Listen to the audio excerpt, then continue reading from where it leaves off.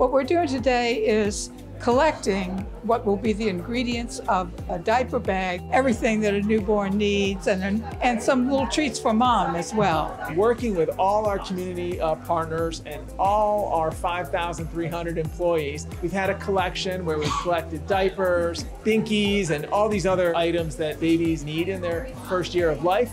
Our employees have really risen to the occasion. Our community partners have risen to the occasion. So we have so much here and such a great start. And it's just really exciting for us to be able to do this. We're here today to celebrate together with Mercy 150 great years in the city of Baltimore.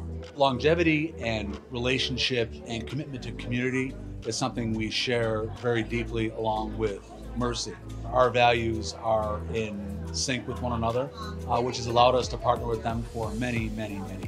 I've been here at Mercy for 19 wonderful years, and I can't tell you the joy that it is to provide care to our patients and our population and all the workers who work here. It's an honor to be here. You know, this celebration of 150 years, I think, really puts it where you want to give more. We're all at the service of the city. There are lots of needs that people have beyond the need for acute care, and that's what we want to invite the rest of the community to help us address. The only way M&T is successful is if the communities where we live and work are as successful.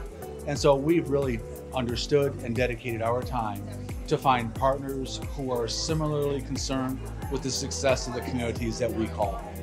The 150th anniversary is just an opportunity to say, thank God for the foundation that we had. We will build on that and continue to adapt our ways of serving the community.